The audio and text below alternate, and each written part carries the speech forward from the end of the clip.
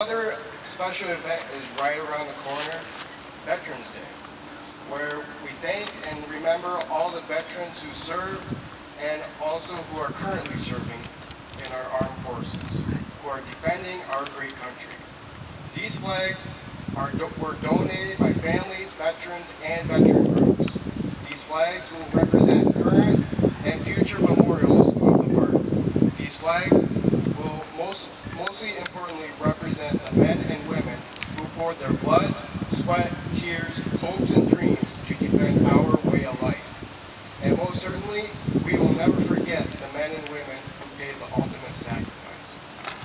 And I want to say thank you to the flag donors. I want to say thank you to Mark and Lori Privet for donating the American flag, the Vietnam era veterans of lacrosse for donating the POW flag, the Wisconsin by the VFW, the Army flag, the families of Kronick, Lee, Baldwin, Gunther, and Lindvig, thank you. Richard Bolin, who donated the Marine flag, thank you. And then the Lions Club for the Navy, the Eagles of lacrosse for the Air Force, and thank you to District 7, Wisconsin American Legion Riders. And also thank you to Chris Boltic, who donated his time for all the electrical work for the American flag and also to the park.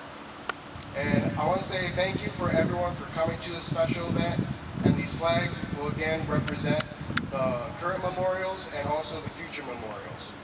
And you know, as we go forward, I know everyone is having hard times with shipping issues, and I hope everything runs smoothly because, you know, I am very excited to announce the center stone and the wall with the Killed in Action will be in the United States at the end of November, early part of December.